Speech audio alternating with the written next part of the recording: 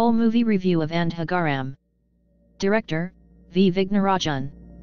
Cast, Arjun Das, Vinod Kishan, Pooja Ramachandran. Streaming on Netflix.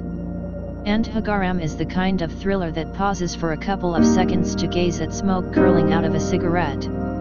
Some would call that stylish. Others will say those couple of seconds could have been axed to add some momentum to the proceedings. But here's the thing, writer-director V. Vignarajan isn't after momentum. He is after mood. There's a scene where a cricket coach named Vinod, Arjun Das, he's slowly losing his mind, pastes endless pieces of paper on his walls.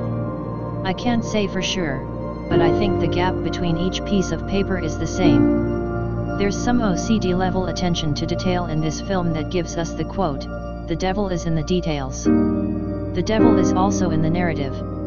Or at least, some sort of vengeful spirit. Priya Atlee is one of the producers. The film has the epic scale you expect from her husband's blockbusters. But this is an intimate kind of epic. It's not about big moments. It's about small moments amplified to bigness, sometimes artfully, sometimes artificially. The story has to do with a visually impaired librarian, Selvam, played by Vinod Kishan, his teacher Pooja Ramachandran, a shrink named Indran, Kumar Natarajan. Gradually, very gradually, the connections fall into place. We see how these characters are related to Vinod, who is being haunted by a voice on his newly installed rotary phone. One of the film's earliest images is of this phone being washed up by waves. Again, some would call that stylish. Others will say those couple of seconds could have been axed to add some momentum to the proceedings. Here's the thing with slowness. By itself, this quality is never a problem. When it works, it works. Some films, some stories need to be slow. The problem with Andhaghaaram is that it never convinces us about this need. The film runs nearly 3 hours. I kept wondering what a 2-hour version might have felt like. The talky ending that explains everything would have still been a bummer. But maybe we'd be more invested in what Vinod is going through and why Selvam is a part of it. I loved the idea of Selvam possessing occult powers. I loved the idea that, for the longest time, we are as blind as Selvam, groping through a narrative that teases us with teeny tiny doses of information. I just wish these ideas had come together better. The director seems to think name-dropping, Tolstoy, Darwin, the Upanishads, is a sign of smartness.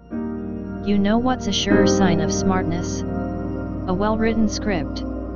Taken as a whole, Andhaghaaram is underwhelming, and yet, scene for scene, it's some kind of spectacular. It's the kind of movie that makes you search for not just the names of the cinematographer and editor, A.M. Edwin Sakai, Sathiraj Natarajan, but also the art director and colorist, Remban Balraj, G. Balaji. The visual effects are super classy, and there are excellent stretches of dialogue. You really have to listen because these lines slowly add up, which makes the one-shot information dump at the end all the more disappointing.